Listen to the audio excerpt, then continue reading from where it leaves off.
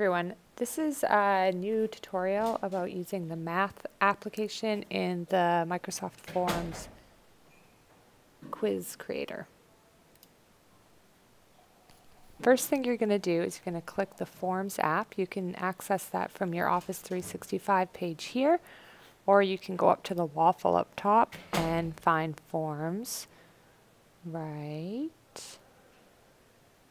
here. Once it launches, you should select New Quiz. We can call this quiz whatever we want. Let's call it Math Quiz Demo. Now we're going to add a question. I'm going to select a multiple choice. The new thing that they've got now is the math equation editor. So if you go to the ... right here, you're going to select math.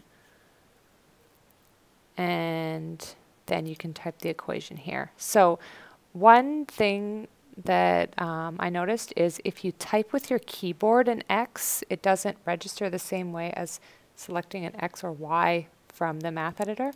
So I'll select X here. And then we're going to say X squared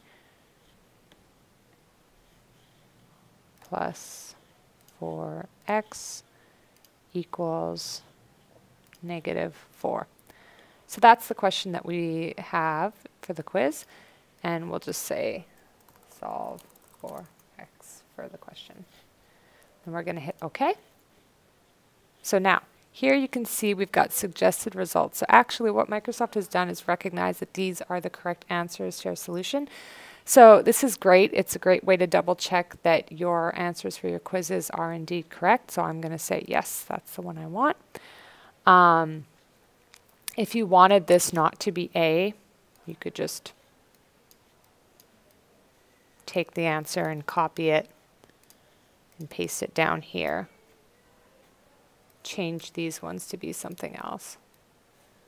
So maybe I'll say X equals 4 and -2. And then I'm going to take that off and select this one.